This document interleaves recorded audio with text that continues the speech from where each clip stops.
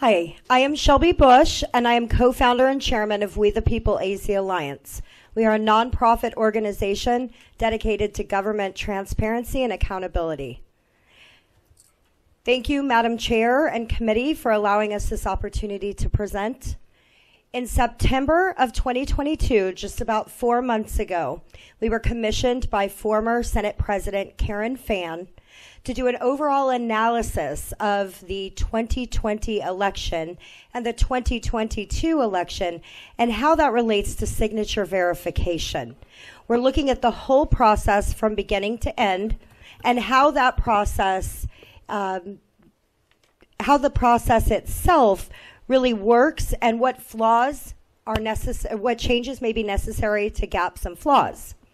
So we started by getting access to 1.9 million ballot envelope signatures, along with 5.3 corresponding voter registration files. Through that, we were able to learn a lot about the process, how it works, and how signature verification works. And that was from what year, 2020 or 2022? So the voter ballot envelopes were from 2020, and the registrations were historical files all the way through March of 2021. Okay, thanks. Yes, and so we also studied the current regulations, the policy and procedure manual put forth by the Secretary of State, and the current legislation involving signature verification. So signature verification is a process by which you take the voter ballot envelope and compare it to the affidavit in order to determine whether it's a legitimate vote. So there are two areas that we looked at that we want to share with you today. The first one is the signature verification of 2020 and how that relates to 2022. 420,987 ballot envelopes failed signature verification in the 2020 election. The system was never repaired, and because of that, those same issues that caused the massive amount of failures was still in existence in the 2020 election. In the 2022? In the 2022 election, which has left our system still vulnerable. The other area I want to cover is the tabulator machines. We received, just a few weeks ago, January of 2023, the system log files from the tabulators that were used in Maricopa County on Election Day, along with the redacted CVR records. Through an analysis, we were able to determine that 250,000 ballot feeds misread by those tabulators. There are approximately 2 tabulators in every polling center, which means there were 446 tabulators with 250,000 voter attempt failures. So when you say misread, you mean the ballot was put into the machine and then kicked back out? That is correct. Okay.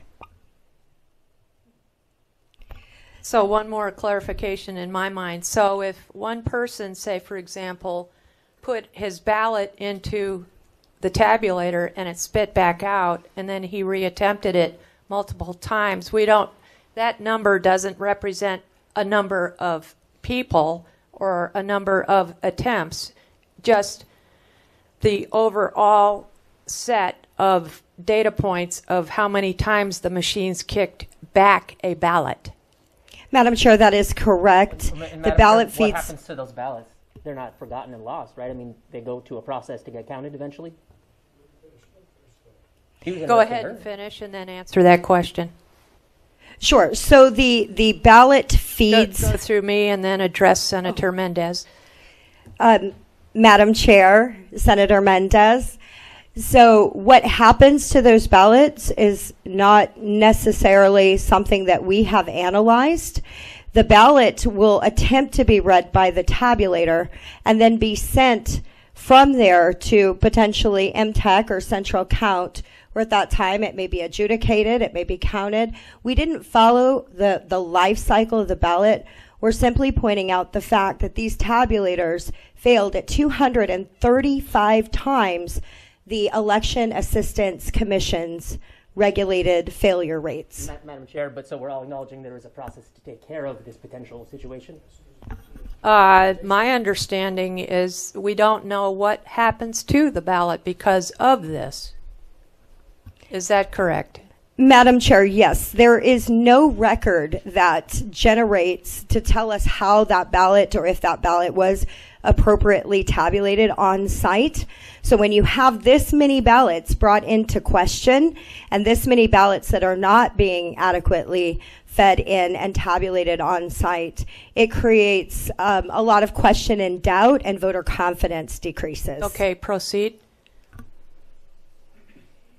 Before we leave that point, Madam Chair? Yes. Madam Chair, Ms. Busch, who came up with could you go back one slide? Who determined the number 420,987 from the 2020 election? Was that your organization that determined that number of failed signatures, or was that the number reported by all of the counties in Arizona? So, Madam Chair, Senator Bennett, that number is based on a review of a quarter of the 1.9 million envelopes from the 2020 election. We used 150 trained workers that studied the Secretary of State manual and followed those guidelines. And then they analyzed each voter record individually. Once we got the statistics for that first 25% or 400,000 ballots, then it was extrapolated to determine the final number. Those are Maricopa County. That is just Maricopa County. Yeah, that's the point I was going to make, Madam Chair, is I think Maricopa County alone had 2,089,563 ballots in 2020, and about 1.9 million of them were by mail. And so your group analyzed about 25% of those 1.9 million in Maricopa County, came up with a percentage that you considered to have failed signature verification, then you extrapolated to get to the 420,000. Madam correct? Chair, Senator Bennett, that is correct. Thank you. Okay, proceed.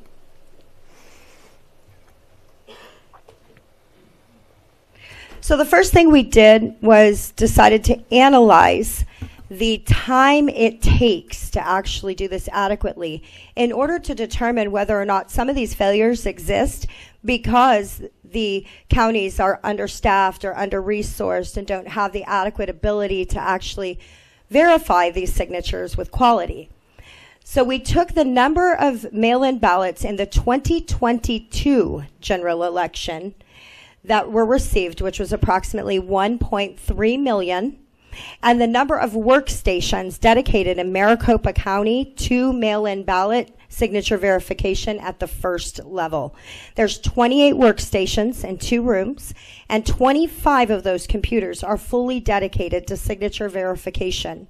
Based on the shifts they work and the days that they were actually processing and verifying signatures, we used a mathematical equation to determine, just based on the final 298,000 that came in on election day, they used 2.5 days or 2.5 shifts to verify those signatures.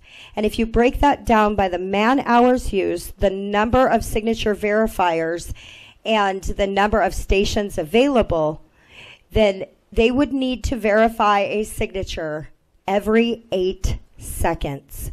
We have used 150 trained workers who have been doing this since September and put in 470 combined work hours into signature verification, and the average time it takes to adequately review a record is 30 to 45 seconds. Also, when we take the additional 1,013,734 and divide that over the 15 days necessary, they would need to maintain a consistent pace and have every computer filled and would have to verify a signature every 13 seconds. The math just doesn't add up to giving the county what they need to adequately do this job. Madam Chair, and Ms. Is it okay? Okay, quickly go. Okay. Just having a question about the signature verification process. So we're the 298,000 signatures that you're starting from, those are the ones that were first kicked back from the computers? Is that for further? That's a different issue. Two different issues. Oh, from the... Yeah, we're talking two issues No, no. Understood. The Okay. tabulation is one thing. This is signature verification. Right. Okay, but okay. So then my question then is that it's the numbers here, the calculations here are for the workstations. Is it possible there's verification done in alternate ways? For example, I believe Maricopa County, conducts signature verification not just at the workstations, but also certified elections officials can also do that signature verification. Madam Chair and Senator, I'm so sorry, Sundershan? Sunderation. Shunderation. Like I apologize. Like thunderation, Right but for you. sunderation. Get it right. Sunderation. Sunderation. I apologize. So, yes, there are managerial level employees that conduct signature verification at other workstations. 3 of those are included in the 28. The additional ones are done in their offices or other areas, but those are second level and third level review. Those are full-time manager employees that do not conduct first level review. Thank you. Proceed. I have a question, Madam Chair. Go ahead. Madam Chair, Shelby, when you say a day, was that an 8-hour shift or longer? Madam Chair, Senator Bennett, it's actually a 10.5-hour day. They have 2 shifts. One is 8-hour and one is 4 hours long. But we also took away the 1-hour lunch break that was reported by all of the employees and the 15-minute breaks. And the 10 to 15 minutes, they said it took to shift change, which left us with quality work hours of 10 and a half per day. 10 and a half hours per the 2.5 days. Yes, sir. Thank you, Madam Chair. Go ahead. So the next slide you will see is an exhibit in your packet. I refer to that as Exhibit 3. This is just an overall assessment of our findings when we evaluated our 380,976 ballots at the beginning of this process. And this will just give you a breakdown of the various types of issues that we located, the violations that we found, the statute it violates, and the number. I will go into each of these in further detail, but I want to give you this chart for reference. Thank you. So the first violation we found was blank envelopes. The statute is very clear that a blank envelope has no ability to be cured. A signature must be rendered on that envelope by 7 p.m. on Election Day. However, we found 1,870 ballots that were cured against this particular statute. The first example you'll see here, it's blank with no signature. It also does not include a phone number. Not only was this ballot cured and stamped verified without a signature, it was done so in a 5-day curing period, which was 11/8, 5 days after the statutory expiration. The next one was received on Election Day, November. To that point, Madam Chair, Go ahead. Ms. Busch, you're saying that you believe it was cured after the 5-day period? Madam Chair, Senator Bennett, yes, we have the metadata for these envelopes that tell us the date of any adaptations, changes, or curing. It will give us the date and time that envelope was scanned back into the system as repaired or cured. And this one was metadata stamped as being cured on November 8th. And the election, Madam Chair, Ms. Busch, election was on what day? November 3rd. Madam Chair, I believe the statute allows for 5 working days, and that excludes the Saturday, Sunday, and in this election in 2022, Monday was a holiday. So did you account for the business days, 5 days? Because I believe that the election was on Tuesday. They had Wednesday, Thursday, Friday would have been the 3rd day. Saturday, Sunday, and a holiday on Monday would not be included. and therefore Tuesday and Wednesday of the following week would have been allowed. So I thought that went to like November 10th or something. Madam Chair, Senator Bennett, the difference in this, and yes, you're absolutely correct, November 8th was well within the curing period. Right. The problem with this is blank envelopes are clearly stated in statute and also in the policy and procedure manual to not be subjected to a 5-day curing period. They must be resolved by 7 p.m. on Election Day. Okay, that I agree with, but I thought you were saying that you found some of these ballots cured on November 8th, which was not within the 5-day period. What I think you're really saying is that in the case of unsigned signature boxes on envelopes, if it's unsigned as of 7 p.m. on election night, it's not curable in the first place. Madam Chair, Senator Bennett, that is correct. Okay, thank you. Thank you for that clarification. Yep. So as you'll see, there's a few more examples of the same scenario. Madam Chair, quick question. Go ahead. Thank you, Madam Chair, and Mrs. Busch. If there's no phone number on there, how does the county contact the voter to tell them to come in and verify? So Madam Chair, Senator Borelli, normally the signature verification team would then need to lend to the voter record or the voter file, which would be their most recent voter registration record to pull those numbers. The unfortunate thing that we have found during this audit is that we actually have some accounts. None of those registrations have phone numbers. We also have reports from some of the signature verification team that worked in 2022 who said they had no numbers accessible to them when they were curing ballots. So it makes it more difficult, but it doesn't necessarily mean that the voter does not have a phone number available to the Elections Department. Go ahead. So again, this is just a third example of that same scenario. This ballot was received on November 3rd by the Elections Department and then was given a curing period and cured without a signature, which is again in violation of statute.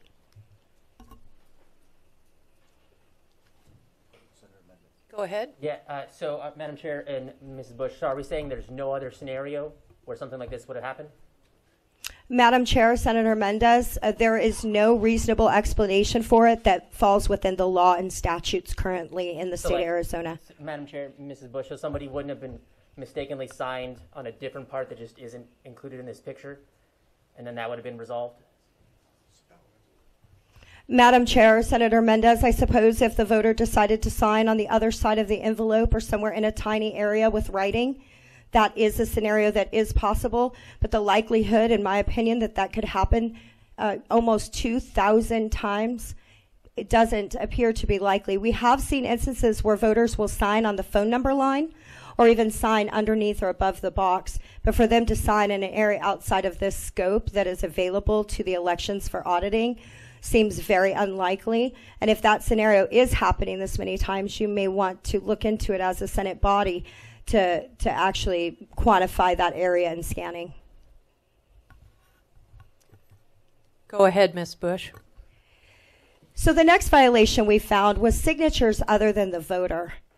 So these are not examples that you would deal with if you see a signature that just doesn't match. We can't clearly state that that's someone other than the voter. But in this first scenario, if you look at this example, this is a voter by the name of Manuel who has somebody other than Manuel signing his ballot. Now, in this particular case, this is a household member who signed the ballot probably accidentally. We can say maybe it's a husband and wife who signed ballots for one another. The problem with this scenario is that what we noticed was happening is the county was accepting these ballots as is and generating labels that they were placing over the name and voter information of the ballot envelope and changing it to match the signature, therefore altering that ballot record, that ballot affidavit envelope record.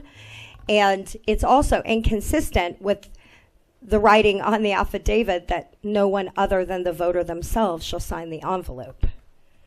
Madam Chair, to the point. Go ahead. Thank you. Madam Chair and Mrs. Busch, I want to go back to the example where you were showing places where they didn't sign. And I feel it was a little ingenuous to just say, like, there's a problem because we found so many that don't have signatures. But there's I'm talking with other people, and there's lots of examples why people wouldn't have a signature there. Doesn't necessarily mean there's a fire. But I've personally serviced voters who can't sign for lots of different reasons. We'll get to that example. Let her finish the briefing. Okay, here's another example. This is actually the counterpart to the previous ballot. This is the signer of the first ballot envelope signed by the voter who should have signed the other envelope. So this is clearly two household members that they modified the envelope to adapt for these two voters and allowed those ballots to be counted. A question, putting a label on an affidavit envelope, that has to be clearly a violation of statute, is it not? I mean, how does the county get to do that? Madam Chair, yes, we saw this in magnitude. I believe, if I can tell you, we have located in this quarter of a total overall assessment review 542 scenarios where this exists. And they print white mailing style labels with a typeset font, and they put it over the top of the barcode and the voter information for the voter it belongs to, and adapt it and modify it. And in my opinion, it appears to be a violation of law because it's alteration of an election ballot and also a ballot affidavit being signed by the wrong voter. Thank you. Madam Chair, you said it's a modification of the ballot. You meant the ballot envelope. Okay, thank you. Yes, thank you. Now here's an additional example of somebody signing other than the voter. We also found many times this happened where we could not find any correlation to it being a household member. And there were no modifications made to the ballot envelope, and the vote was counted against the original voter. And you can see in this scenario, Heather is the ballot affidavit owner. And if you look to the right, that is her voter record signature. However, the signature on that ballot envelope was passed through the system in first round without any challenge or curing process. Here's another example of a similar scenario where the name of the voter is Ida, and I guarantee you she does not have a middle name of Margaret, but Margaret signed the ballot envelope, and this passed through in round one, first level verification with no challenge or curing. Now, to Senator Mendez's concerns about voters who cannot sign their envelopes, the state of Arizona has this beautiful thing called the Special Elections Board. It's dictated under ARS 16-547 and 549. This is a special election board that's designed by the state of Arizona that each county has to enact, and it provides assistance to those voters who need help. They maybe can't sign the envelope, or they've had a stroke. There's various reasons, but most of the time it's because they need assistance filling out their ballot or signing their name, and that is the Special Elections Board, or SEB board. We found 2,104 additional to the blanks that are potential SEBs. The problem is it states in statute that it needs to be signed off by an SCB witness and dated. And we found 2,104 of these scenarios we believe are SCB, but there's no way to validate them.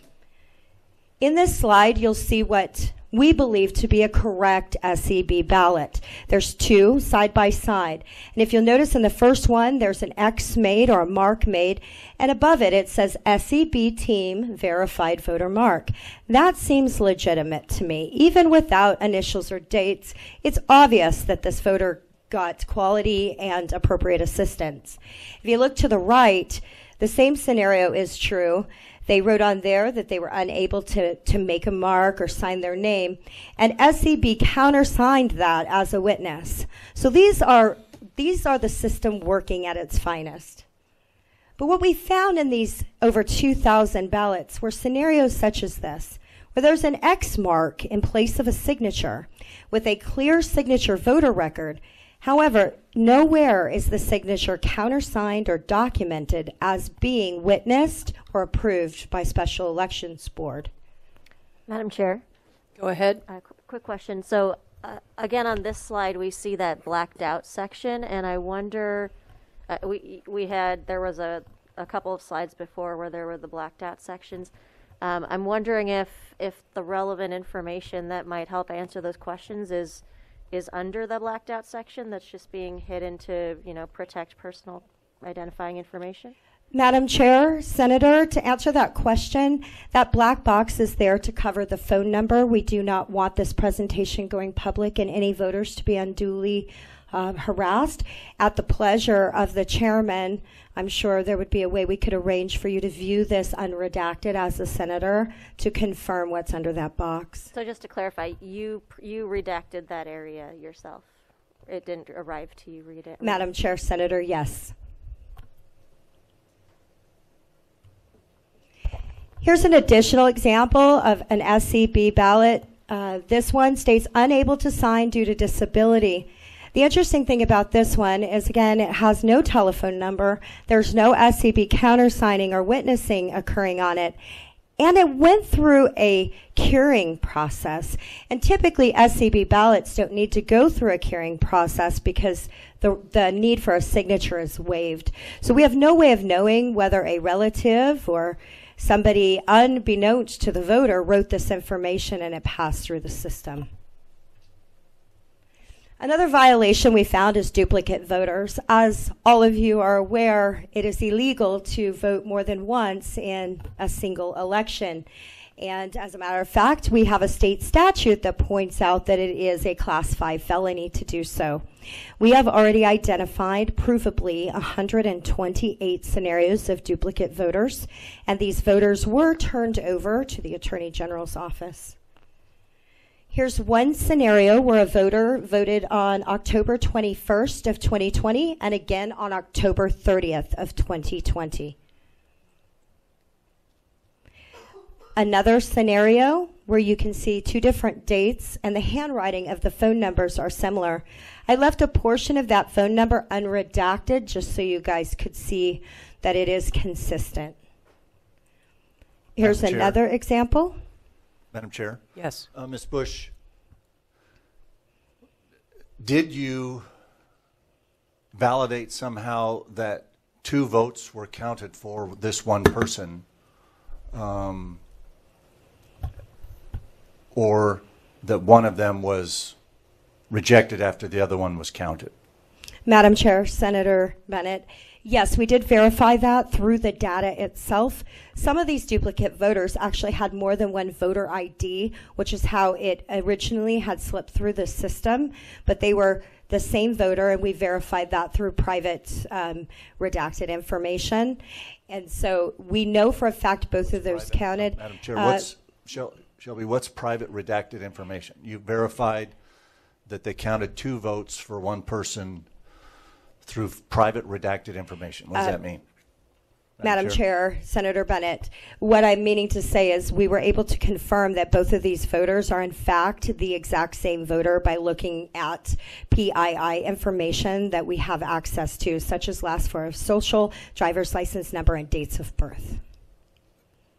Madam Chair. Madam Chair, are you talking about finding 2 voter registration documents for the same individual that has the same information on both of them? Is that what you're referring to?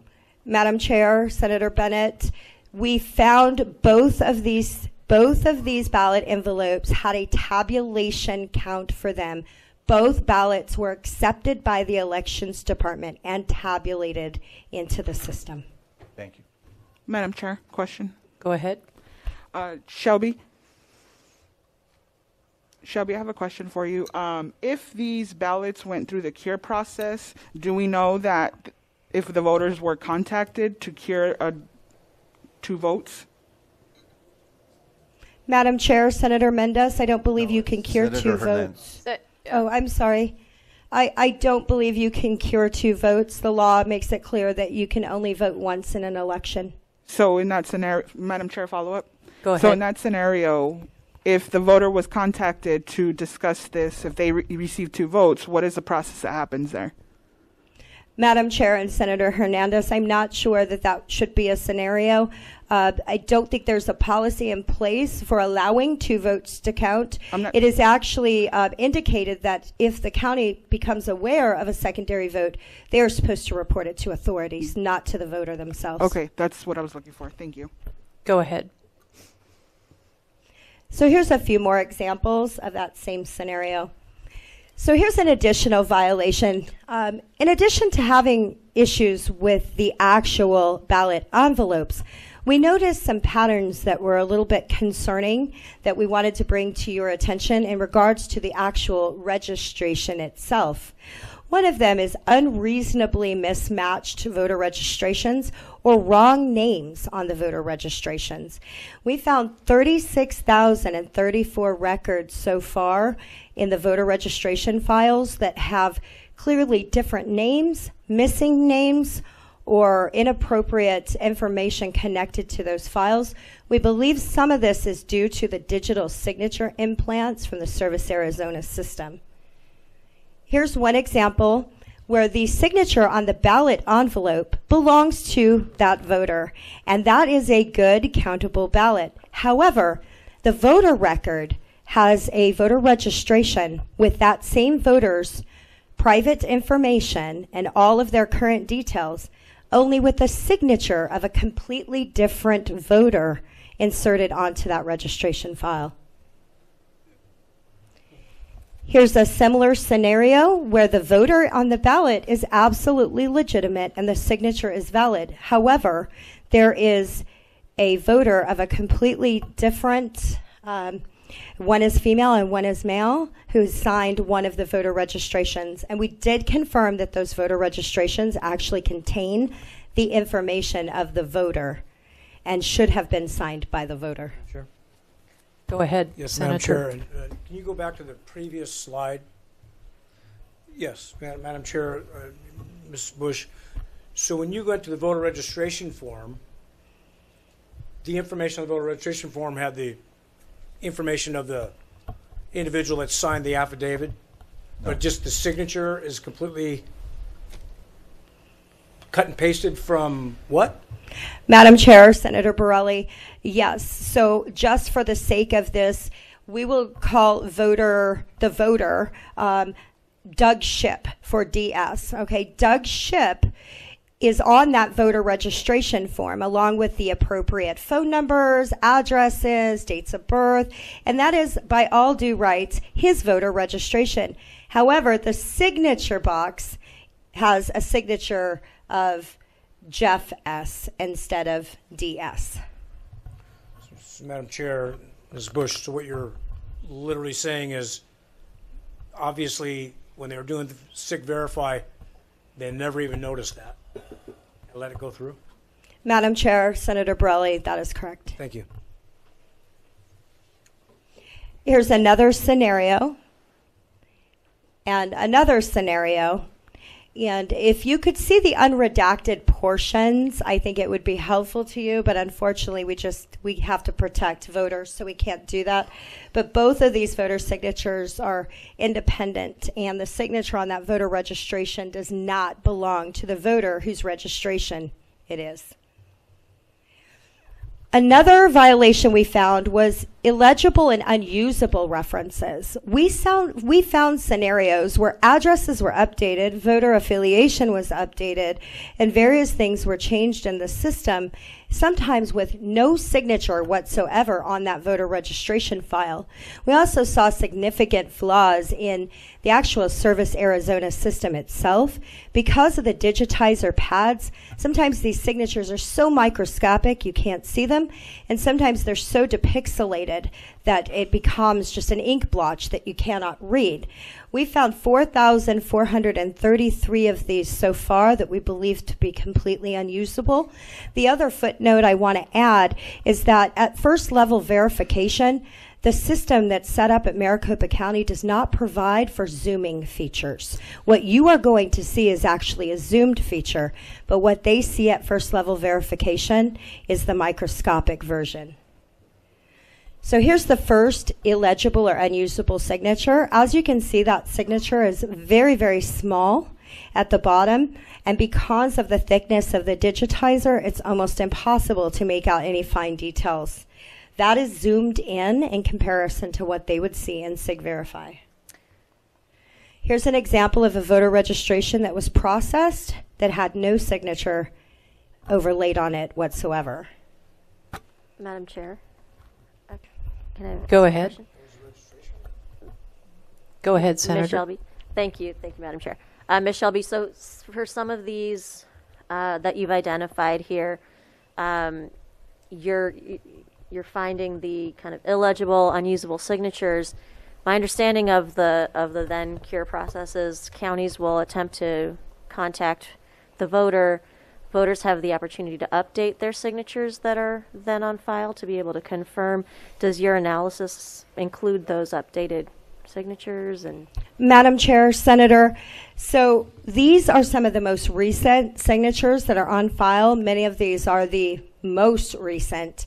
The problem with the Service Arizona voter registrations, which is what we're predominantly dealing with, is they do not have a requirement for an updated signature. You can go into Service Arizona and change your voter registration 150 times over a course of 35 years, and the same signature will carry over from form to form to form. And oftentimes there are no other signature references available to you. We've even seen this scenario in cases where women get married and change their last name, and they change their name with the DMV, but the old signature from 10 years prior with their maiden name is the signature carried over into the file. This is a significant issue that I hope the Senate will address.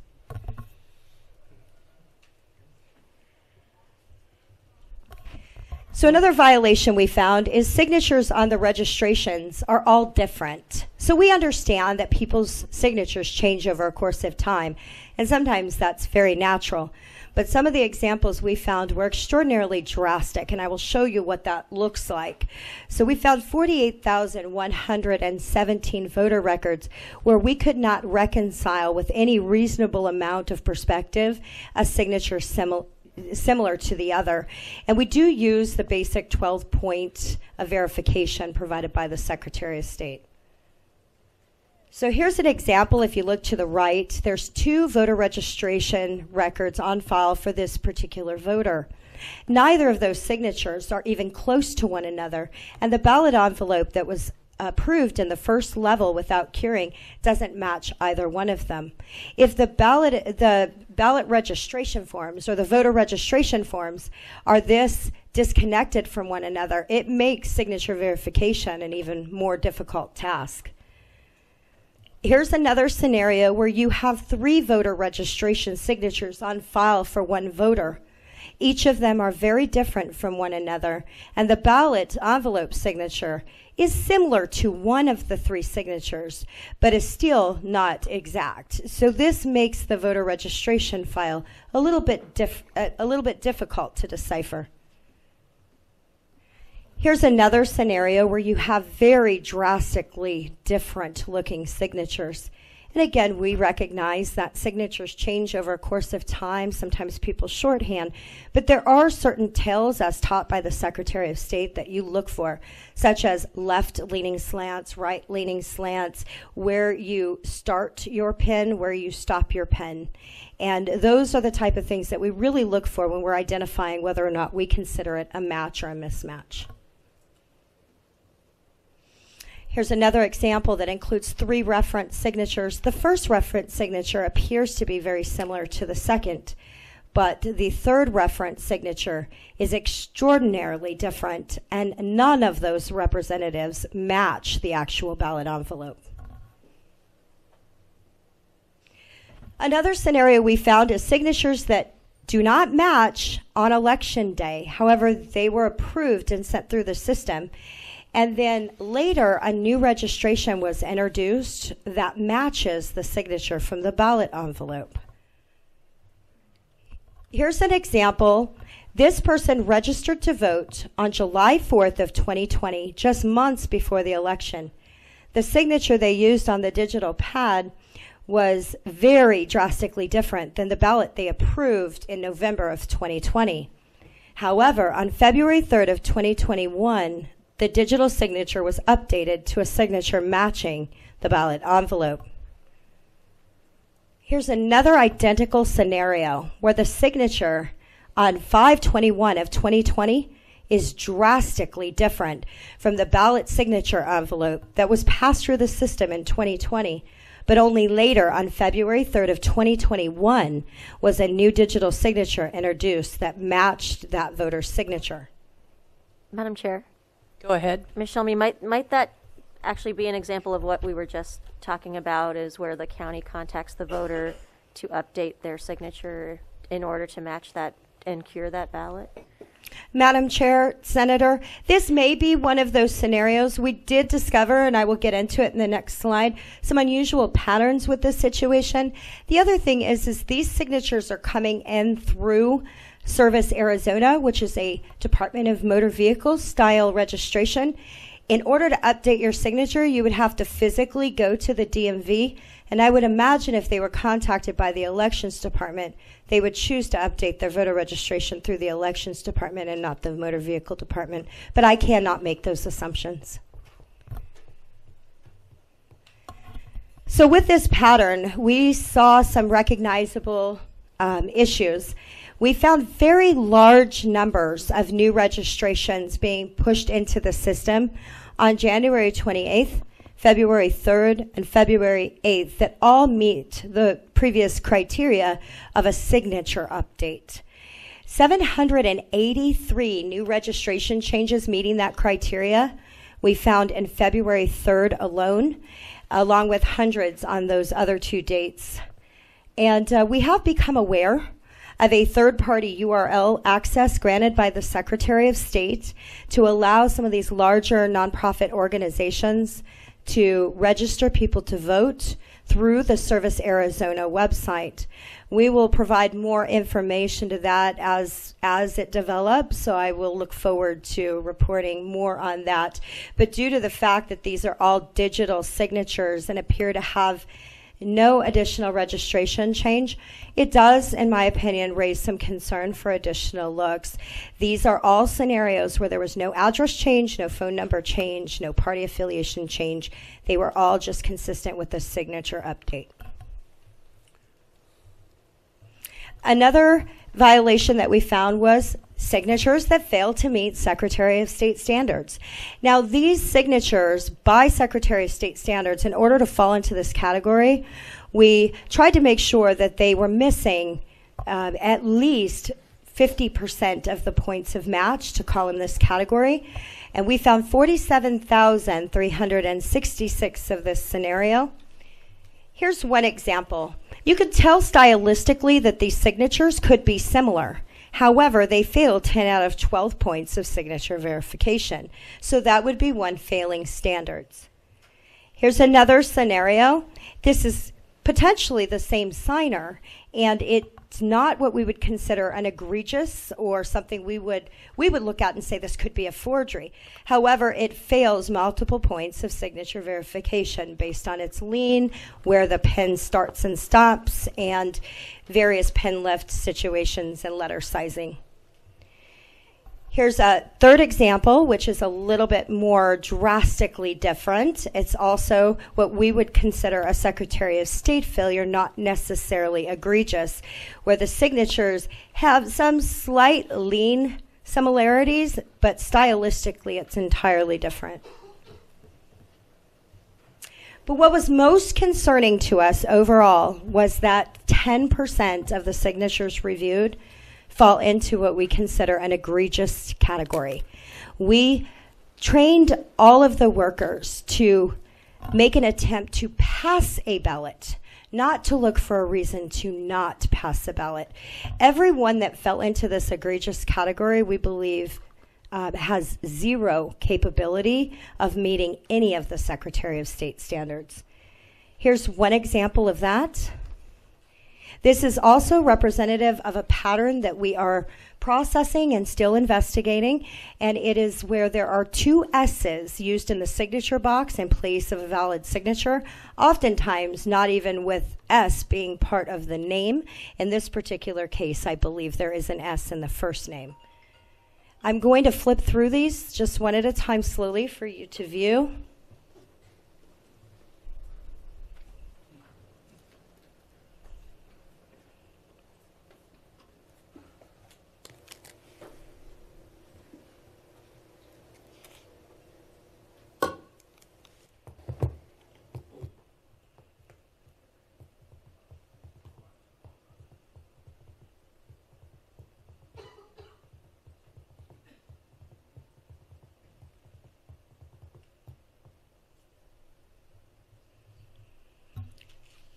Now, Madam Chair, I would like to refer to some of the declarations of the 2022 signature verification workers that we interviewed. All of these statements I've provided to you in exhibit form, and they are sworn declarations. Okay, go through those quickly if you would.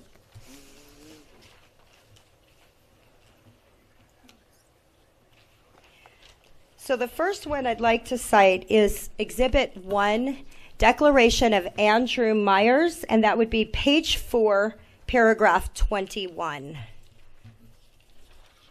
In my room, we had a whiteboard that Michelle would update with numbers of ballots to be verified that day.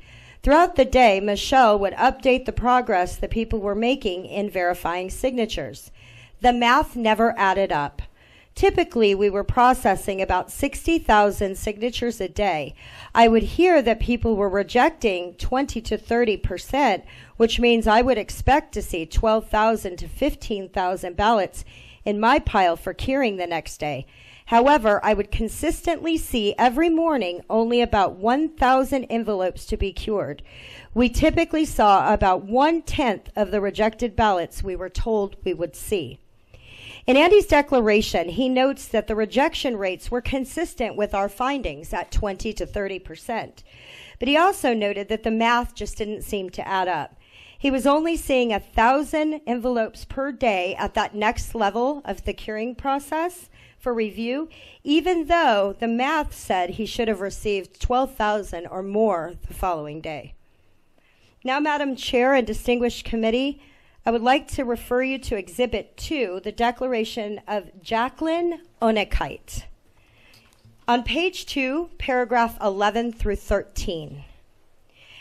At times when the workload was high, Level 2 and 3 managers sent some of their work, which was to review our Level 1 work, back to Level 1 again to re-review the work we had already done. There were observers watching the review of Level 1, but there were not any observers watching all of the review levels 2 and 3. Sometimes the observers were able to watch some of the work of Andrew, a Level 2 manager, but were not able to observe any of the work of the other Level 2 managers, Jeff and William. After the above signature review, the approved signature ballots were counted, and the rejected signature ballots were sent into a process whereby the ballots could be cured.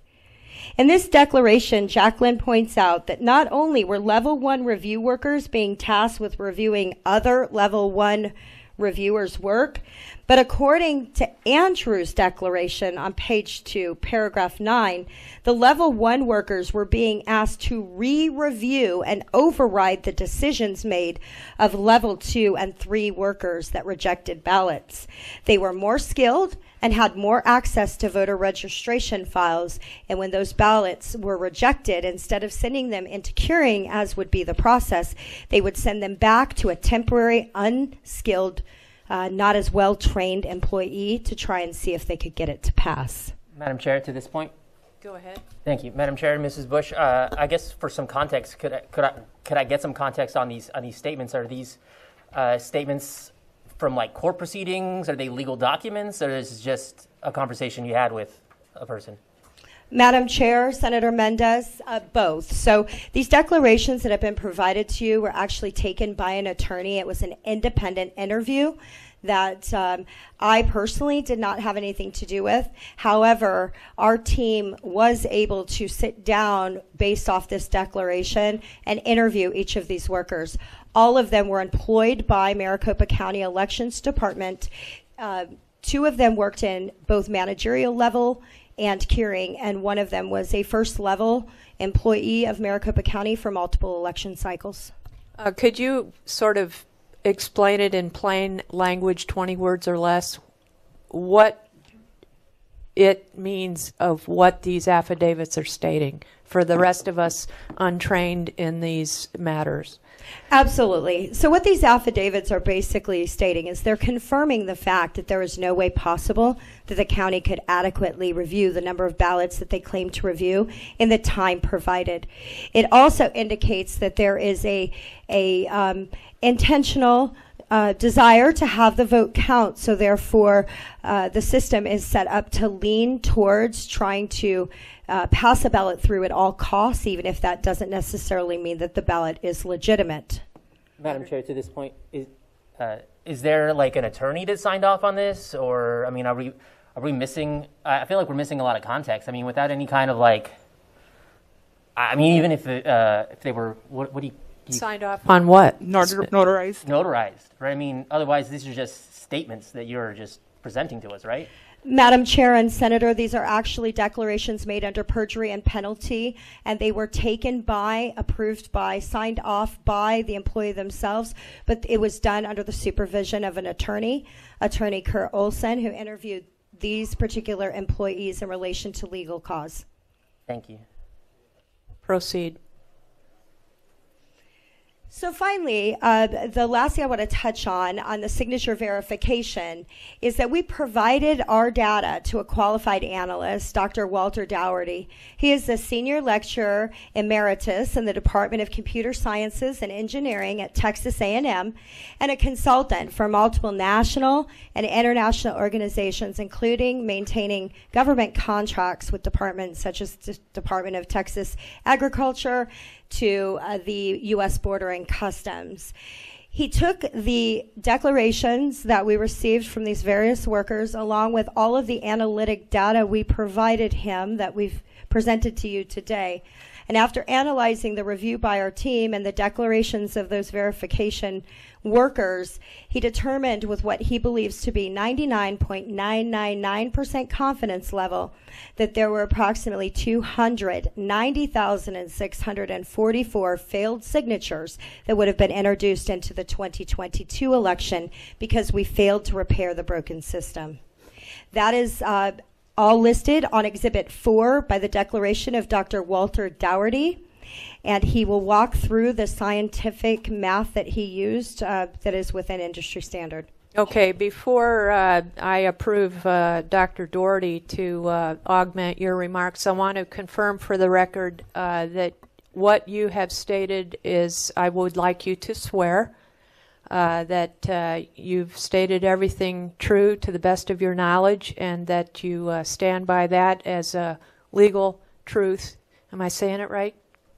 Penalty and perjury? Under penalty and perjury. Gunny here was making sure I covered my bases here. So raise your right hand and swear for me, please. Madam Chair and Senators, I swear that all that I'm saying is to the absolute truth to the best of my ability and understanding. Okay, very well. Madam Chair, to that point, this is not a court of law, so... What was the point of that? Yeah. The point of that is to make absolutely sure in the record that we have covered all bases. And that's my prerogative as the chair. Yeah, are we done? Madam Chair, may I ask more questions, or are you dismissing her? I have an augmented subject matter expert who I would like to call to the microphone, Dr. Dougherty. Madam Chair. Dr. Dougherty, if you would state your name and that you swear that you are conveying the truth, whole truth, and nothing but the truth. My name is Walter Dougherty, and I swear that what I'm about to present is true to the best of my knowledge and ability. Thank you, sir. Proceed. And if you would, for our colleagues here, explain your role and a quick reference to your background as it pertains to your role. Yes. Could I ask you to switch the jump drives to mine? My education is at Oklahoma Christian University and at Harvard, where I received master's and doctor's degrees. I taught computer science and engineering for 37 years. The last 32 years of that was at Texas A&M University. And I've also been a consultant to major national and international corporations and government agencies, including classified work. I have used the knowledge and experience that I have in analyzing election data, beginning with the 2020 election, since at bottom, voting machines are computers, and election data is math. So math and computers are my specialties, and that's what I have done with data from Arizona elections, both in 2020 and 2022. To the follow-up directly with what Ms. Busch has presented, they took the proportion of signature mismatches in 2020 and said if the same proportion or percent of mismatches had occurred in 2022, how much would it be? So you take that percentage and then multiply it by the number of votes in 2022 and say how much would it be. The next question is, how sure are you of that number? How accurate is it? So when we talk about projections, and this is a projection using 2020 data to project to the proportion of mismatches in 2022, the way you assign a statistical limit is by putting bounds on it. So to use a familiar example, if you see a weather report that there's a hurricane 100 miles north of Bermuda that's headed straight for Miami, you know exactly where the hurricane is now. So you're 100% certain of its position. But you are only 95% sure of where it will be 24 hours from now. And so you always see on the weather map that it gets wider. So after one day, it'll be somewhere between here and here. After 2 days, it'll be somewhere between here and here. And after a week, it'll be somewhere between Florida and Maine. So we're adjusting the percentage by the bounds on the statistical limits. So what I did was to take the proportion of mismatched signatures in 2020 projected to 2022 that you've just heard presented in that report, and then apply statistical limits. So I believe you have a copy of my declaration. This is the last page, Exhibit D, and I'm going to put up as a slide a portion of that because the slide is too wide to fit on the projector screen.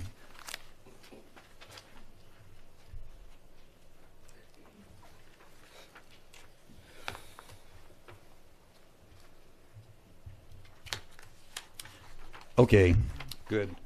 The top level of the graph, so there are two halves to this chart or spreadsheet. So the top half of the chart is the egregiously mismatched signatures. So this is where the voter registration card said John Smith and the signature said Susie Jones. Or there was a legible signature on one and a dashed line on the other. So a mismatch that they deemed or termed egregious is one that couldn't possibly match under any imaginable scenario. So that's the top half. The bottom half of the graph deals with the mismatched signatures which were deemed mismatched under the standards of the Secretary of State. And so that is obviously a different standard.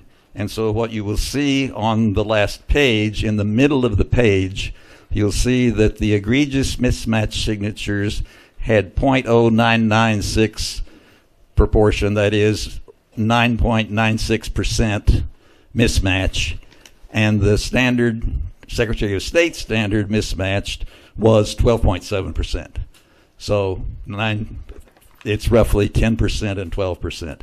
Now, if you project that to the 2022 election, which is the right half of the last page here, and that is the right half which is on the screen, you'll see in each of these halves, the top and the bottom half, a row of 5 numbers.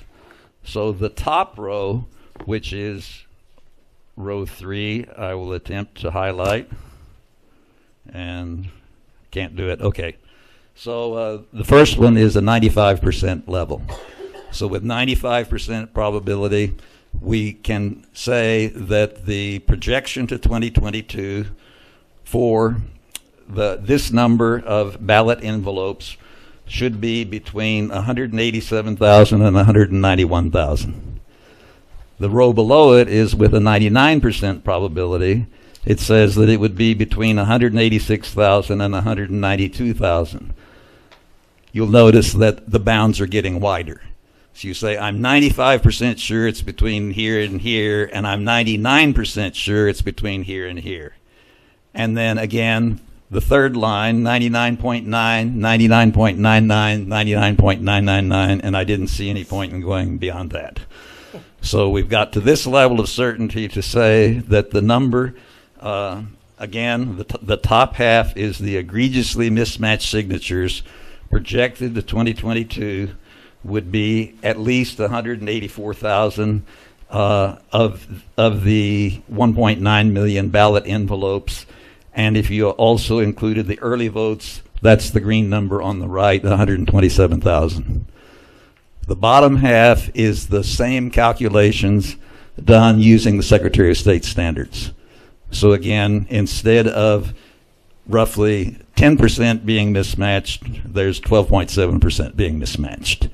So under that scenario, the bottom line, 99.999% confidence that it's greater than 236,763 mismatched signatures on ballot envelopes and greater than 163,458 early votes, signature mismatches for those. So with those projections, if you take the smallest of those 4 numbers, so we're saying look at them with 2 different levels of strictness as to what constitutes a mismatch. That's the top half and the bottom half.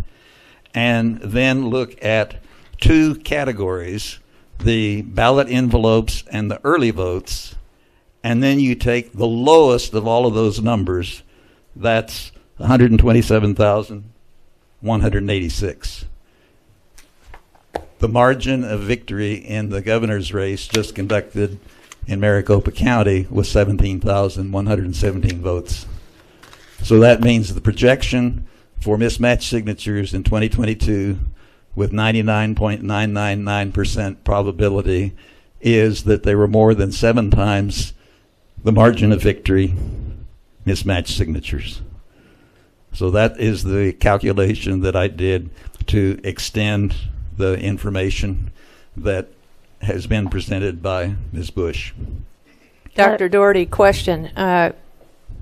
Were there other types of failures in Maricopa County in 2022 besides the mismatched signatures?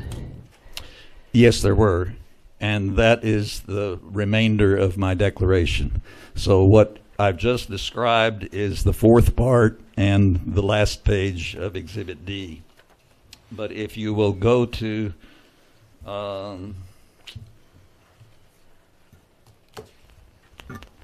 page 3,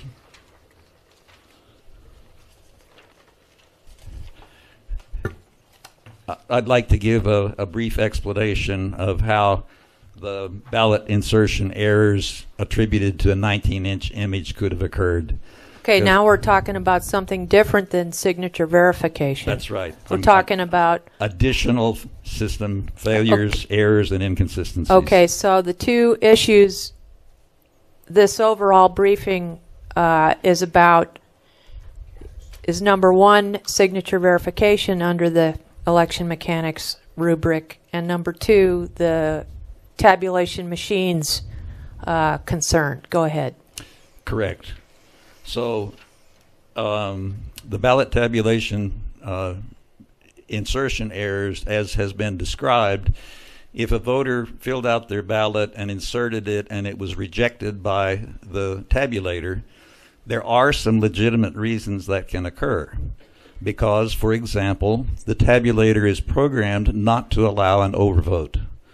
So if you vote for 2 people for a race that only one person you can vote for, or if, let's say, for a city council you could vote for up to 2 people and you voted for 3, the tabulator catches it immediately and says, this is not valid. Do you want to correct it? And gives the voter a chance to review the ballot. So that is a legitimate reason that a tabulator might reject a ballot if a voter inadvertently overvoted on a particular in a particular case. The voter then has a choice either to correct the ballot or to say, I want to cast it anyway. If they say, I want to cast it anyway, then what happens in the tabulator is that one race is ignored. So if you voted for 2 people for governor, then that would be counted as an overvote and not as a vote for either one, but the rest of the ballot would be processed. If the voter chose to make the correction and erase one of the bubbles thoroughly and then insert it, then it should be accepted. So that's a legitimate reason that a ballot could be ejected when it was inserted to the tabulator, is that the tabulator detected an overvote. What would not be a legitimate reason would be a misprinted ballot. And that's the 19-inch ballot that is depicted on page 3. So it's not obvious if you just glance at it that these 2 ballots are very different. So if you refer to that picture on page 3, this is the back page of a good ballot at the top and an invalid ballot at the bottom. So if you just glance at it, they look very similar. But if you look closely, you will see that on the left and right ends of the top ballot, there's roughly a ½ inch margin. And on the left and right ends of the bottom ballot, there is roughly a 1-inch margin. In other words, the size of the image at the top, from the black marks on the left to the black marks on the right, has been shrunk by 5% on the bottom image. Madam Chair, on this subject of the tabulation and the image, the 19-inch image, but in that case, so the tabulator rejected it, but I believe what occurred, and I'm not a Maricopa County resident, so I'm thankfully, I didn't experience this, but what I believe occurred is those ballots that were rejected by the tabulator then went into a separate box to be later tabulated at their headquarters, right? So it's not, this is an on-site failure, but not an ultimately rejected vote. Is that correct? Madam Chair, Senator Sinderation, it was a rejection of the tabulator at the voting center. However, it's an invalid ballot. It would also be rejected if it were put into a tabulator at central count, because they have to have the same program. So this bottom ballot could not have been counted by any tabulator because the size doesn't match. So then what did occur, and actually this raises another question, is have a lot of serious allegations being raised here. Have you all reached out to Maricopa County to ask what their processes were with all of these various actions? Ms. Busch, you can approach the mic and answer if you feel more qualified. Madam Chair and Senator, those ballots would then be sent to central tabulation, where we would presume that they were duplicated onto a readable ballot and then inserted into the system. Is there a way to know that did get done? There would be no way for us as voters to confirm that occurred, and when we're dealing with the magnitude we are, that is the level of concern. Madam Chair.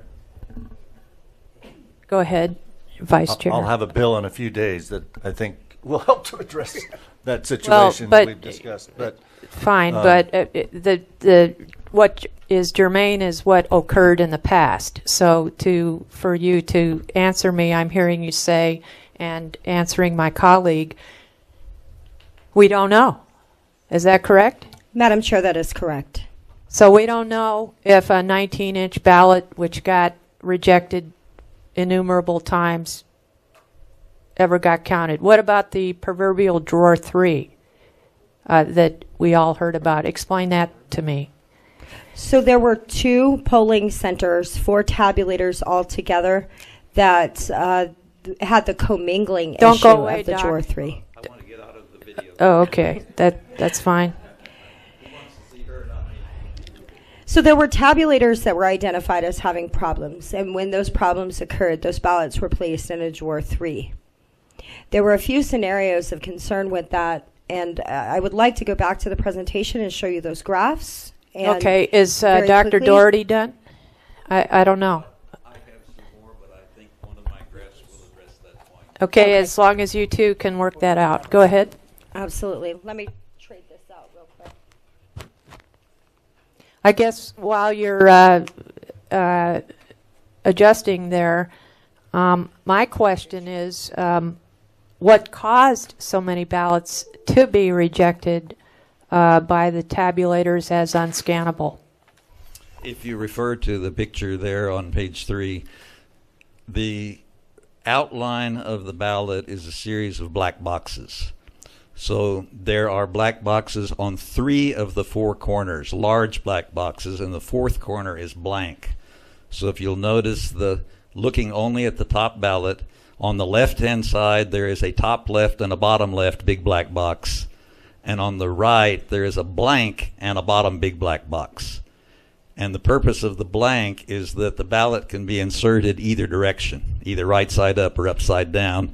And so this tells the scanner which side of the ballot is up. It's the side with the 2 black boxes is the top of the ballot. Then in between those marks, forming a kind of frame around the ballot, is a sequence of very small black boxes. And these small black boxes are timing synchronization marks that identify the row and column for a particular bubble. So when you have a bubble for a race and the scanner reads it, it can't read the text beside that bubble.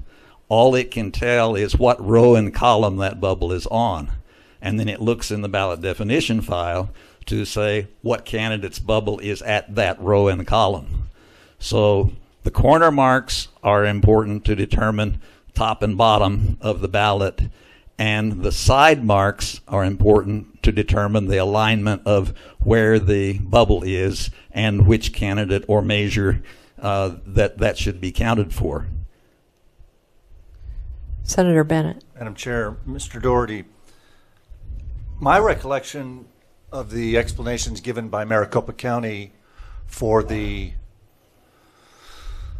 reason that so many ballots were unreadable by the tabulators is that the printers were set incorrectly and that they were too lightly printed, for lack of a better term. Would you agree that the tabulation machines can be set so that if a ballot is printed too lightly, that it would reject that ballot as well? Madam Chair, Senator Bennett, that's exactly right, and Okay. that's the next graph I'm going to show. All right. So the first reason that ballots are rejected is because the timing marks are incorrect. They're too small, so they've been shrunk by 5%. So it's not clear, it's not obvious to the naked eye that the little black boxes around the edge on the top are 5% larger than the little black boxes around the edge at the bottom. But the computer program is extremely precise, and it requires 2 things. It requires all of those timing marks to be exactly the right size and to be perfectly black. So if either one of those criteria fails, then the software says reject the ballot. So the ballot will be rejected if the timing marks are too small, as they are in the case of the bottom ballot, or if you will turn the page,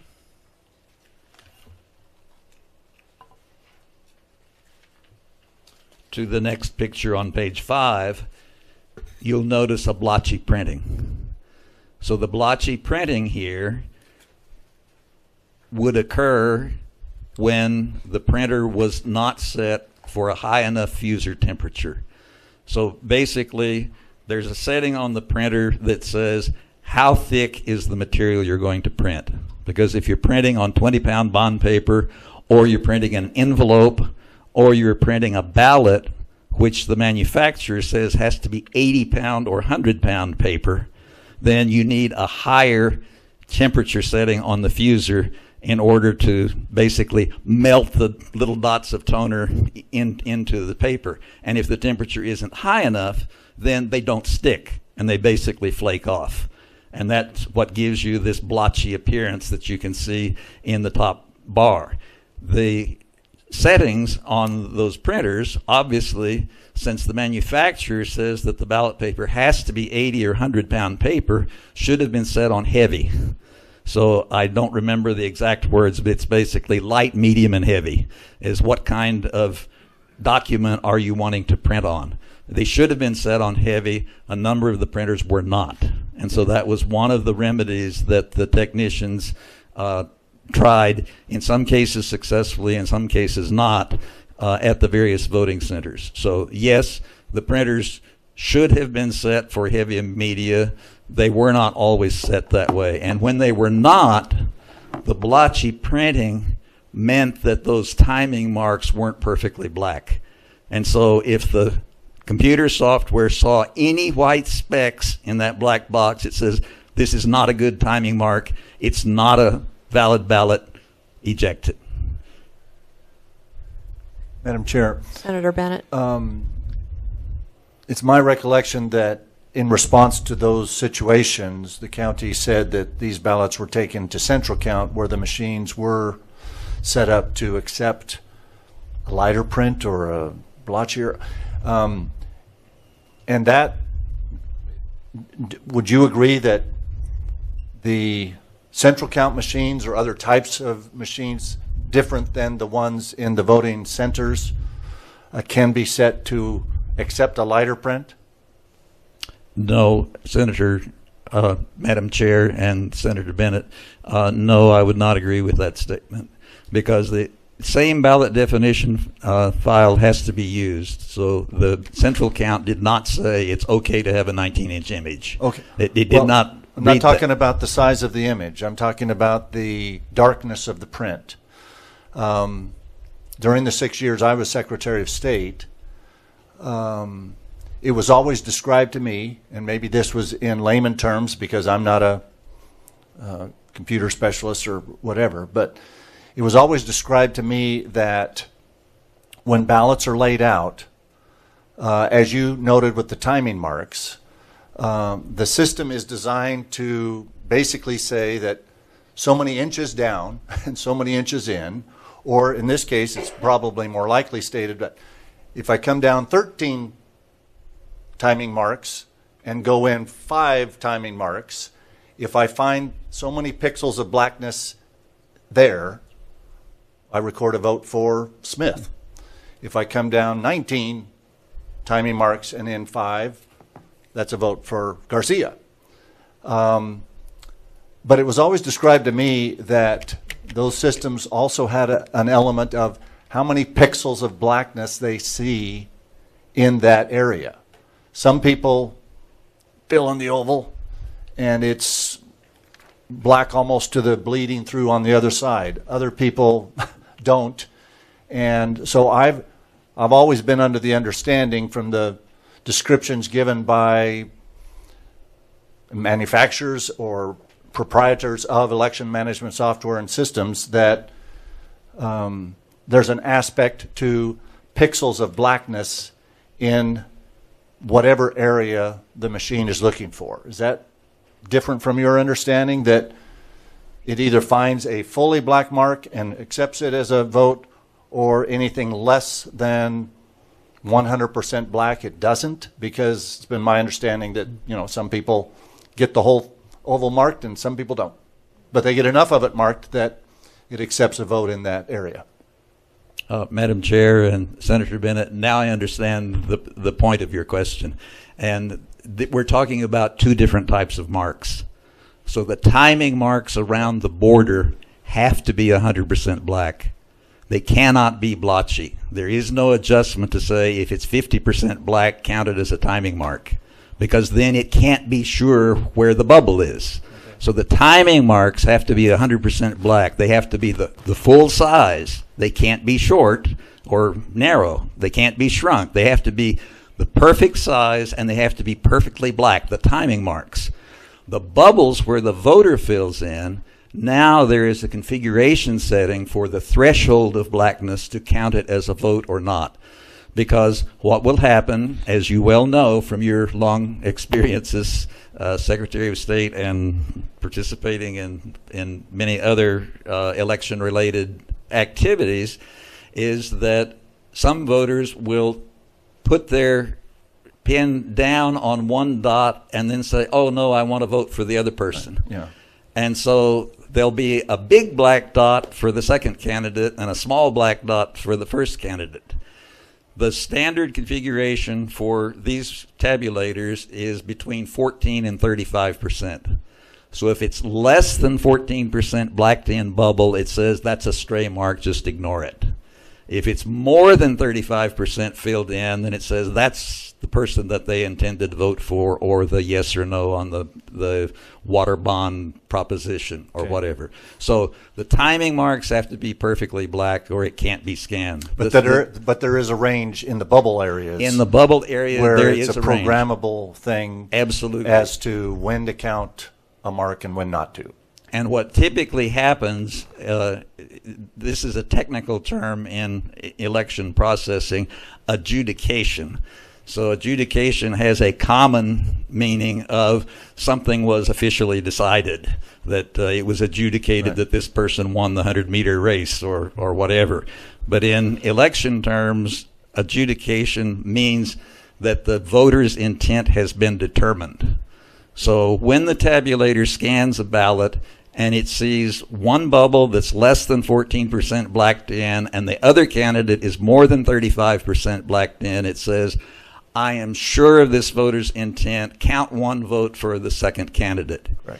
If it sees two bubbles that are 50% filled in, the machine says, I don't know who they voted for or if this is an overvote, and asks for a human to review it. And then the human... Or in Arizona, we have two humans. They have to be from different parties. Exactly. Will manually adjudicate. So you have the automatic adjudication for the unambiguous cases, right, where the voter's intent is clear. And in the case of bubbles, the standard setting on these tabulators is 14 and 35%.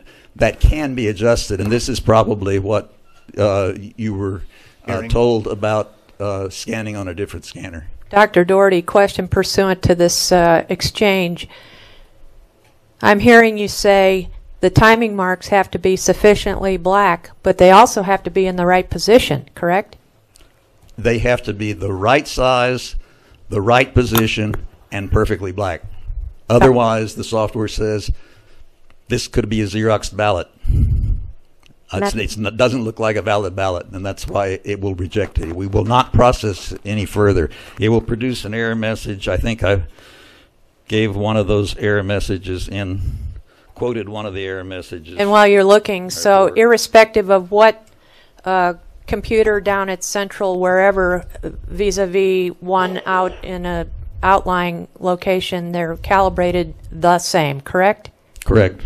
To that point. Go ahead. Yeah. Is the percentage that determines whether it's stray versus a potential vote, is that in election law? Is that in election rule book, or is that up to each recorder to decide? Madam Chair, Senator Kavanaugh, my understanding is that this is the vendor's recommended settings. So if I continue, vendor recommended, so is it the recorder that determines what they want to use, or?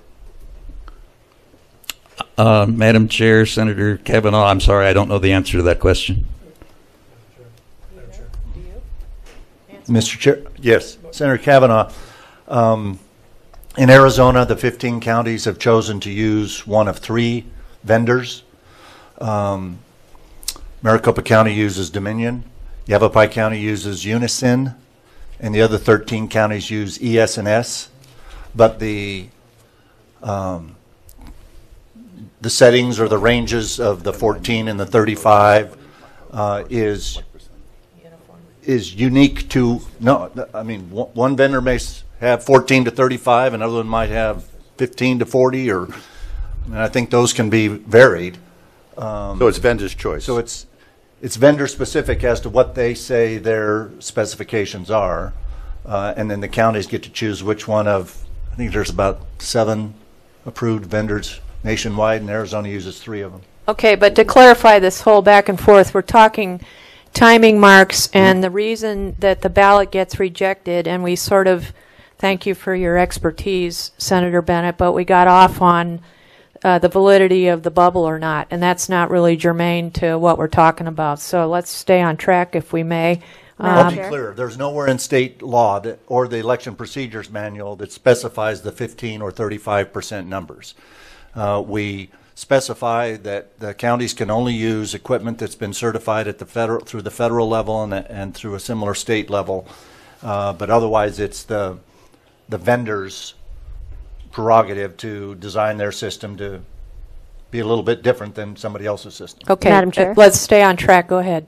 If you look on page 4, back up one page, in paragraph 13, here are some error messages that occur when either the image was shrunk to 19 inches or the heat setting was too low and there was blotchy printing. So here are the 4 error messages. Left edge marker number 39 not found. So it's scanning down the left edge, and the first 38 markers were the right size and the right blackness, but the 39th one wasn't. And at that point it says, this is a bad ballot. Next message, determine vertical edge markers failed. If one of those marks is wrong, the whole ballot is wrong.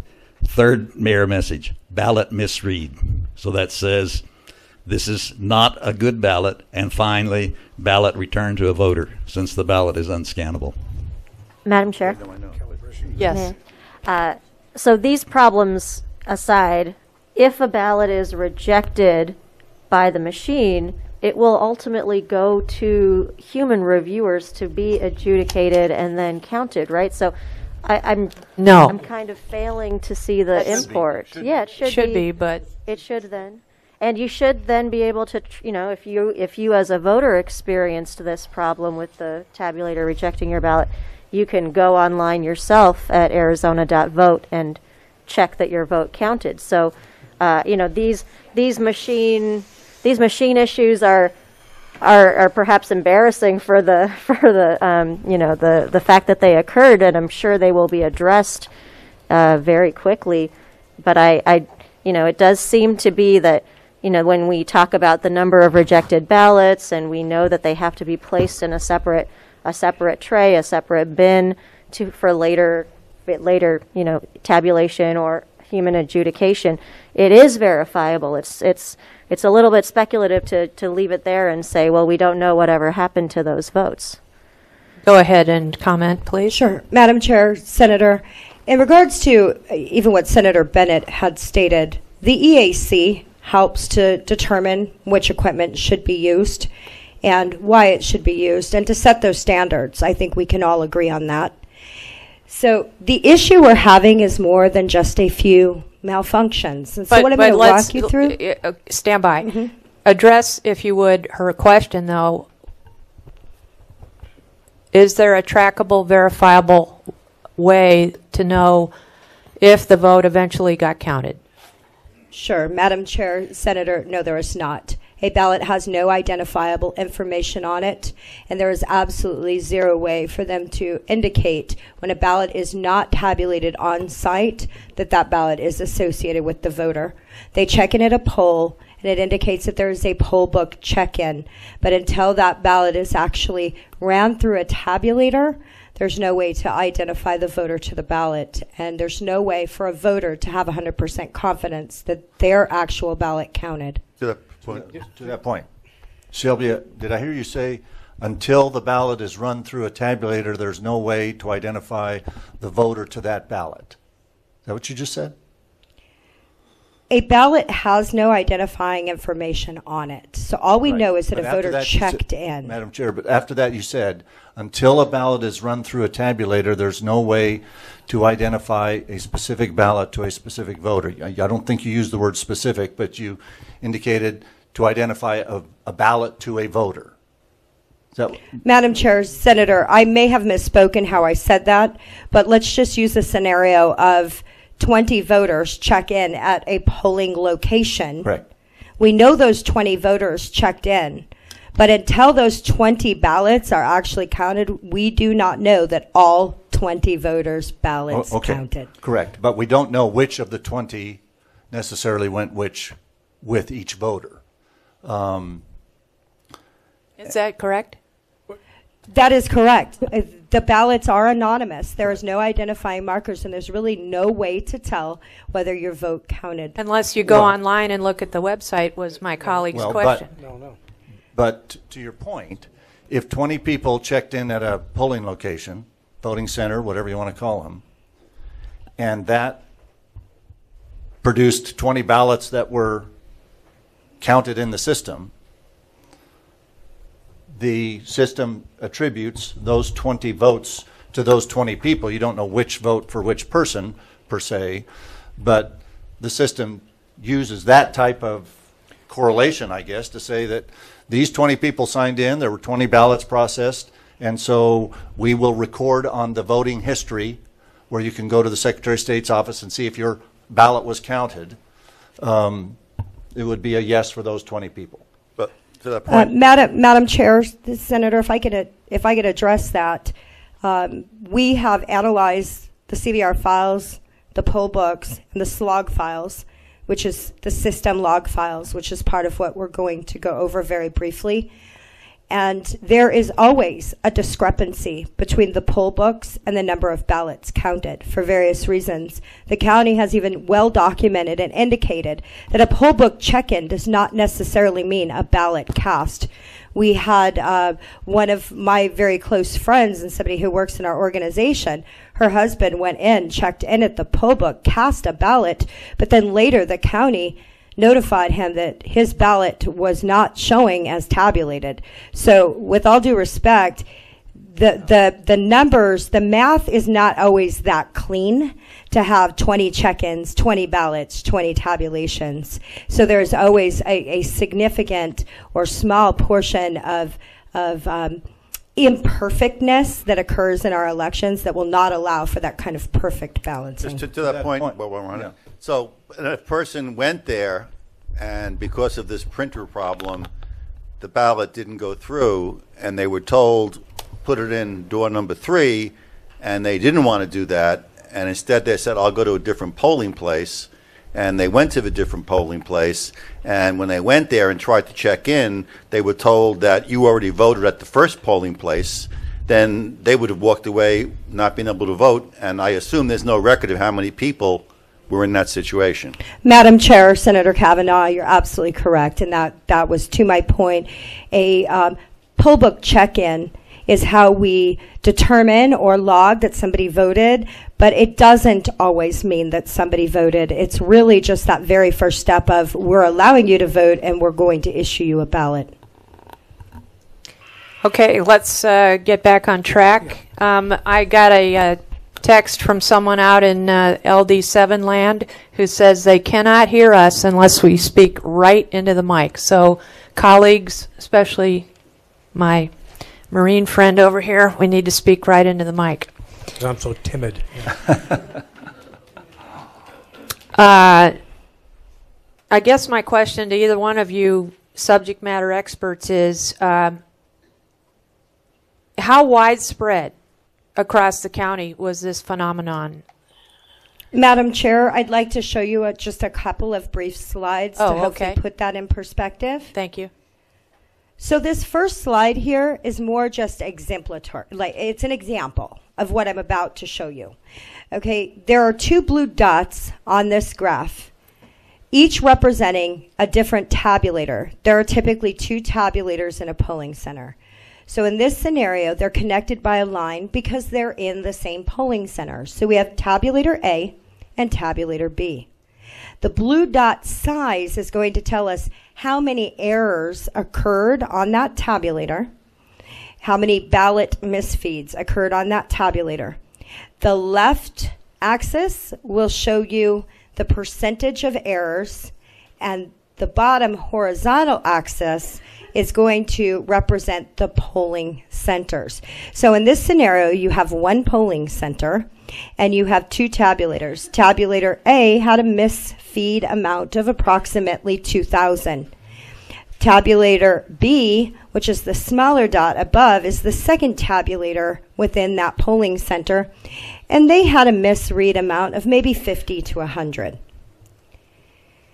So if you look at this graph, this represents Maricopa County's 223 polling centers in a perfectly compliant EAC world.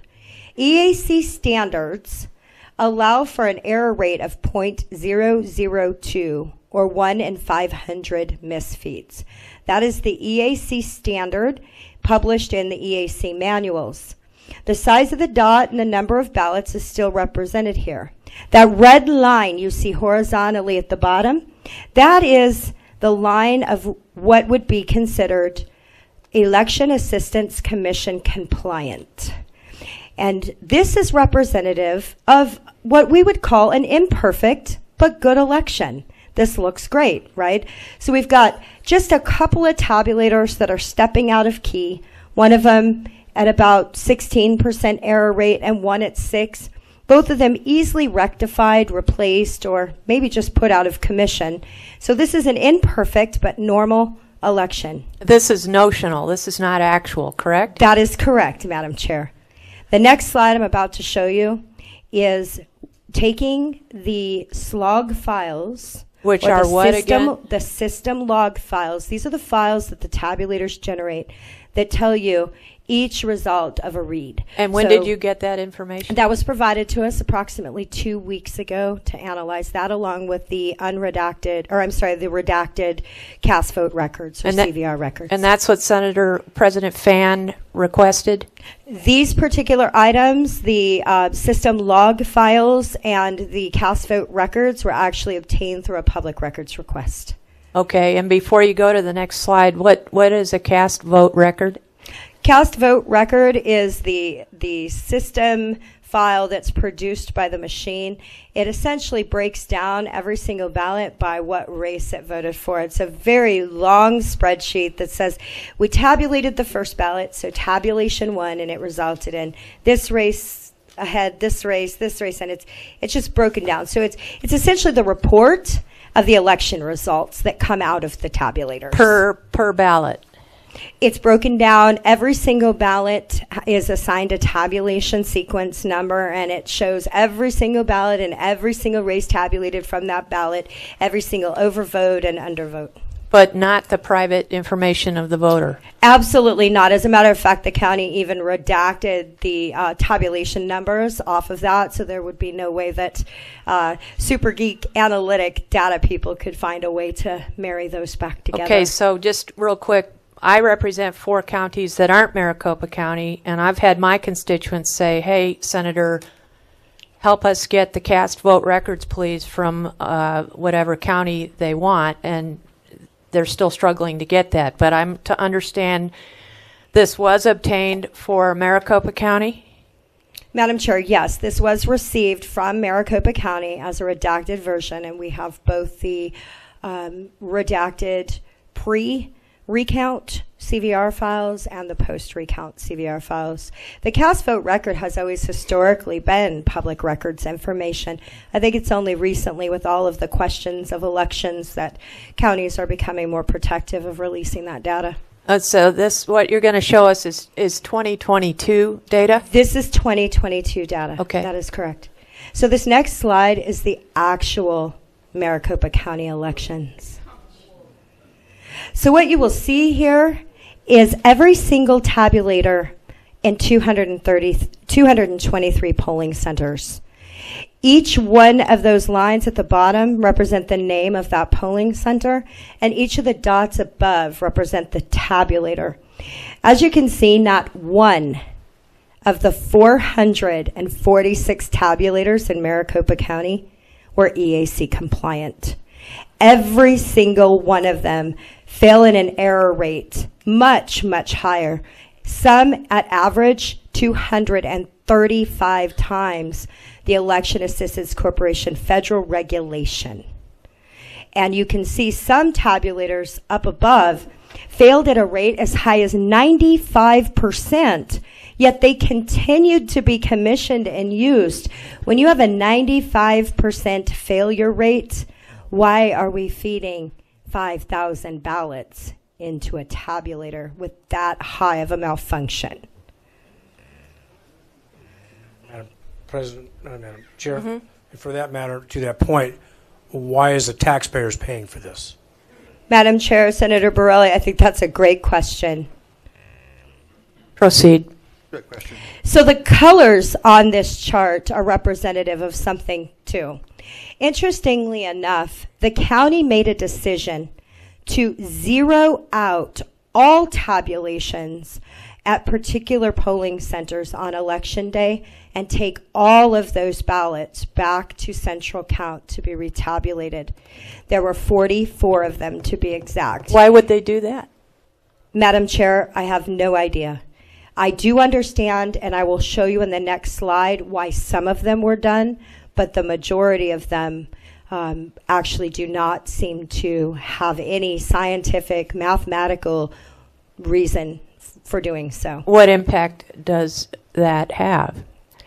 The impact is the ballots then become sort of commingled as they go to central count, and you have major large tabulators there at central count that will then be fed the ballots from these 44 stations, nullifying any results in the CVR record of tabulations for those 44 centers, which again lends to my point and Senator Bennett's point of the poll books matching the CVR and the cast vote records and knowing those votes counted. When you zero out a tabulator and take those ballots elsewhere, you're increasing probability of errors, mistakes, or ballots potentially not being read at all. To that point? Stand by. So what you're saying is in those 44 polling locations where the I'm just trying to understand this, where the tabulator machines got zeroed out, those ballots which ostensibly would have been counted before the zeroing out then would go be transported and either counted again or not counted. Explain that to me.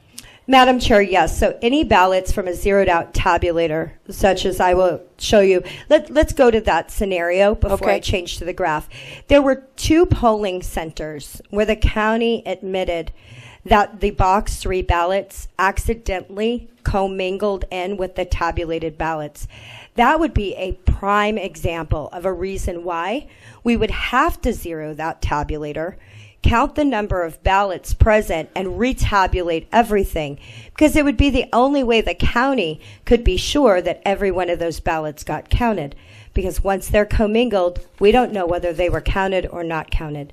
But that was 4 tabulators in 2 polling centers that the county had admitted publicly.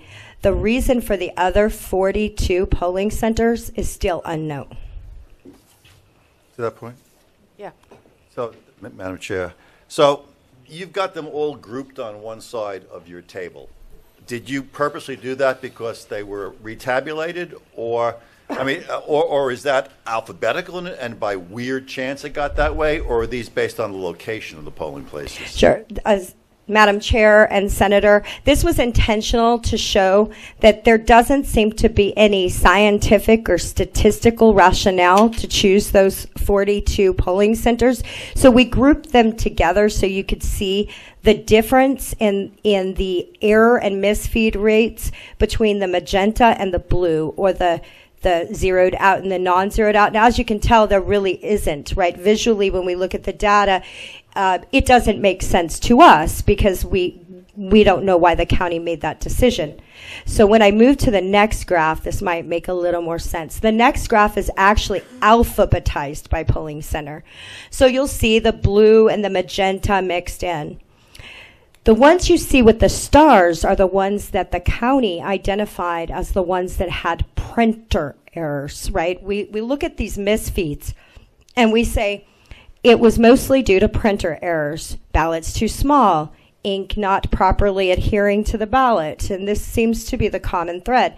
But when you look at this final graph here, you will see there are many with high tabulation error rates or misfeed rates that were not identified as the county as having a printer issue. So they were either misidentified as not having a printer issue, and they actually did, or our reasons were bigger than just a printer issue. The yellow dots you see represent the 4 tabulators and 2 polling centers where the county admitted the commingling of the ballots. Those were the legitimate ballots to be recounted.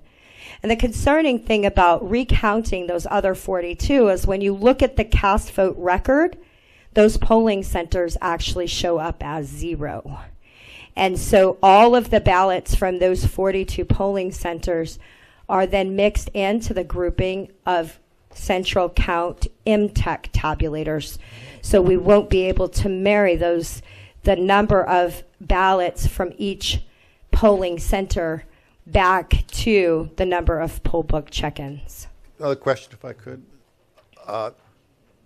Madam Chair, you showed 2 slides. One was a hypothetical okay election with a little screw up, little typical government leeway we give.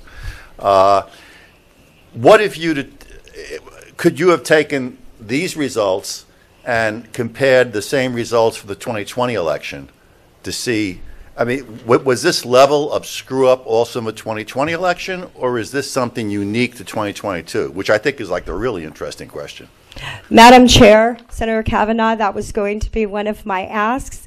If we had the data to analyze previous elections, it would be my recommendation that we absolutely do that so that we can determine whether this was a isolated event or something we've been dealing with. And Madam Chair, and I would suggest maybe a preliminary step would be to, there's 44 of them, maybe randomly select 10 and see what's going on there. And if all is normal, then you're probably okay. But if those 10 show similar patterns, then that's a real problem. Are those cast vote records for 2020 available? We absolutely have access to the 2020 cast vote records. We would need access to the system log files, which I would have to check with the county to see if they're available to us. Okay. So the final thing I want to point out above all is, number one, not one of the tabulators fell within the federally regulated EAC standard. And number two, there seemed to be no rhyme or reason as to which tabulator they used and which tabulators they zeroed. There were a total overall feed of 464,926 ballots collectively into these tabulators. Now, that is not individual voters, I want to be clear. Some voters attempted multiple times. So this is feeds we're talking about, not voters. But out of 464,926 feeds, 217,305 failed, which means we had nearly a 50% ballot read failure rate. On what segment of time? The entire day of election for the 2022 midterms. Senator Kavanaugh. Thank you, Madam Chair. So this is Maricopa County. Yeah. So this is Old Dominion machines? Madam Chair, Senator Kavanaugh, that is correct. We have only done this analyzation in Maricopa County at this point. We are working to gather the data for other counties. Yeah, and that's my second point. I'd be really interested to see what the error rates are for other counties with different machines. Well, I voted in Coconino County in 18 minutes, and my ballot went in and got, oh no, I dropped it in a box, never mind. We're a little rudimentary up there. Okay. So before we open a question, just in conclusion, I would like to ask this body today to really take this situation seriously and ask yourselves if we as citizens, at least the citizens of Maricopa County, can afford to continue using equipment with a 235 times the federal standard of failure rate, and whether or not that in any way will instill or build confidence into an already broken election system. I have all of the exhibits that were provided to you today, along with a copy of the presentation on this website that I have posted if anybody needs to reference it or would like to share it with your colleagues. And if you have any questions for myself or our data analytics team, I'll be happy to answer those. And I want to thank you so much for this opportunity. I have two questions. Dr. Doherty, do you have anything to add? Yes, Madam Chair. The cast vote records are an important check. They're not the only check. And I believe one senator said he was from Yavapai County. I believe that county has still not responded to public records request for the cast vote record there. So you might want to follow up on that with your county. The other point that I think is relevant to make is that these ballot insertion errors where the ballot was rejected, as was pointed out, it might have been 4 times per ballot, since there are 4 ways you can put the ballot in: front, back, top, bottom. But even dividing the number by 4, it's still far in excess of the federal standard that say there should be no more than 1 out of 500 misfeeds, and we're seeing 1 out of 5 when it's 20%. So that's 100 times, and some of them were even worse than that. The other thing that I would mention is that the problems of the insertion errors were a large and continuous problem all during Election Day. So it has been reported that this was a small, minor problem at just a few voting centers, and it was quickly remedied by having the technicians adjust the printer settings. The system log files show a very different picture. What the system log files show, when we added them up in 30-minute intervals, that in every 30 minutes across the county from 7 a.m. to 8 p.m., there were at least 7,000 ballot insertion errors. Sometimes it was over 8,000. And so if you're plotting it, it starts at 0 at 5 a.m., comes up to 7,000 at, let's 7 see. to 7:30. Let me see what 6 to page that 6. graph is on, so I don't have to wave my hands and draw it.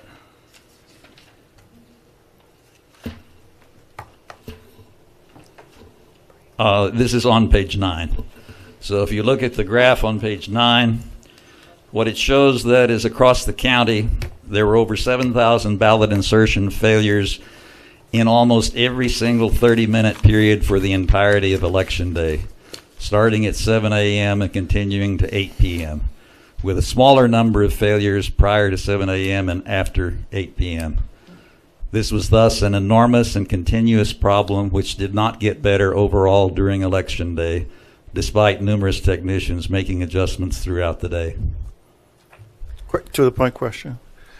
Since some of these errors are due to somebody putting the ballot in the wrong way, and you would assume that, well, yeah. Excuse me, okay. No, sir. It will accept it inserted any direction. Okay. So in any way. But if if it's a 19-inch ballot, okay, it won't accept it in any direction. But okay, you might try 4 times, hoping it would. Okay. So these errors can't be explained by the person putting the ballot in the wrong way. Correct. Okay, that makes it even more serious. Yes. Then. So the scanner actually has 2 read heads to read the front and the back.